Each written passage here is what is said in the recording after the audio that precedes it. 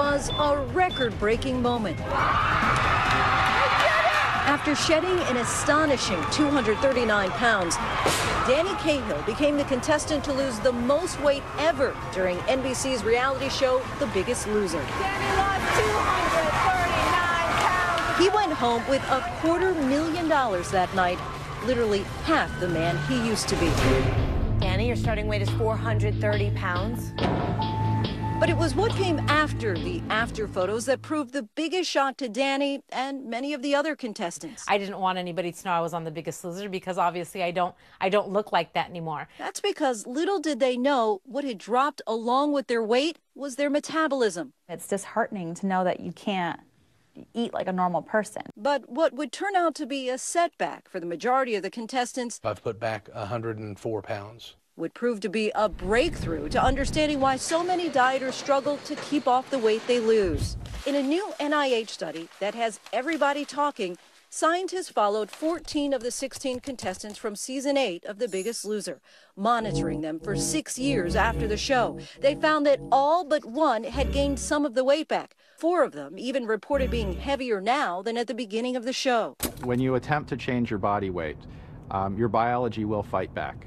Dr. Kevin Hall is the lead scientist behind the study. He says that while the contestants all had a normal metabolism for their size at the start of filming, years after, their metabolism began to slow down, a mechanism he says the body uses to return to its original weight. So after you lose weight, your body's metabolic rate will slow down. In other words, the number of calories that your body requires in order to maintain life is going to decrease. That's going to make it difficult for you to keep the weight off. I've had people look at me and tell me I ought to be ashamed of myself because you need to just get your butt up and walk around the block a few times. Well, it's not that easy. The winner of that season, Cahill felt he also had the most to lose. 430 pounds before the show, 191 pounds right after.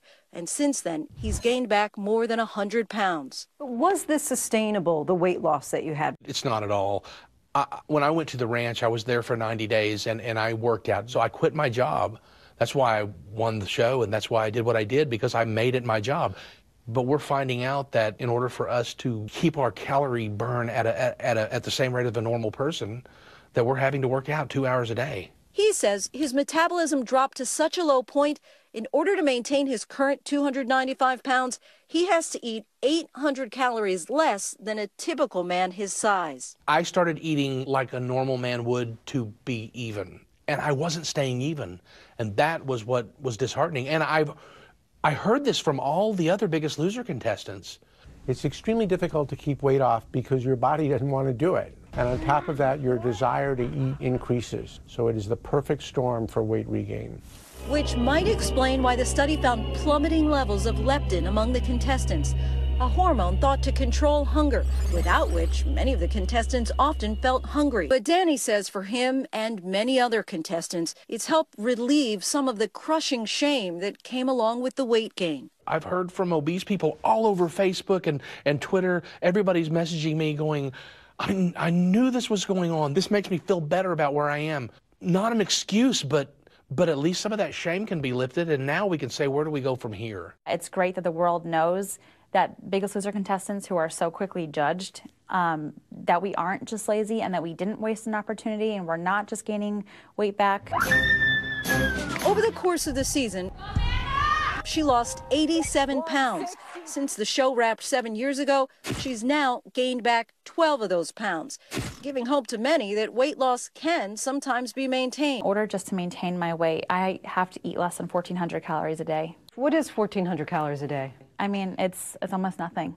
I'm not full off 1,400 calories, and I find myself in a constant, well, maybe I shouldn't eat right now. And it is almost like an eating disorder in a way, because it's like I have to restrict everything I do. Like Danny, she breathed a sigh of relief when this most recent study was released. Finally, an explanation for questions she's long had about her struggle, but she's concerned about the long-term ramifications. Now that I know that I'm burning 600 calories less per day than I was 6 years ago, what does the future hold for me? I almost feel like my body it's like my destiny is, am I going to gain all the weight back? Is my destiny going to be as an overweight woman because my body is fighting me?